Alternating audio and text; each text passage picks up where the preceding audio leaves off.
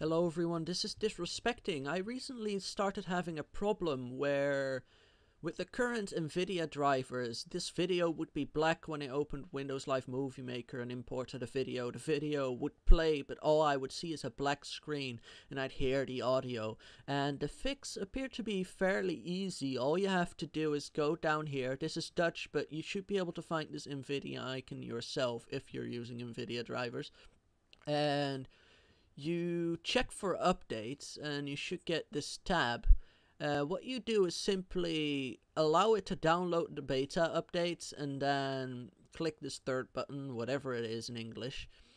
And when you check for updates again, it should download new drivers, and these drivers should work fine with Windows Live Movie Maker.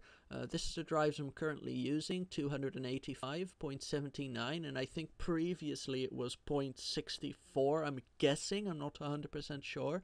Those drivers didn't work, these do.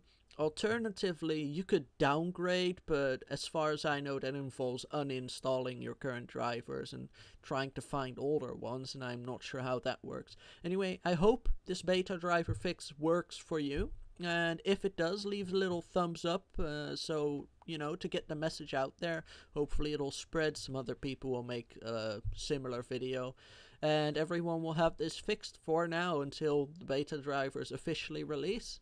So yeah. Hope that helped. Goodbye.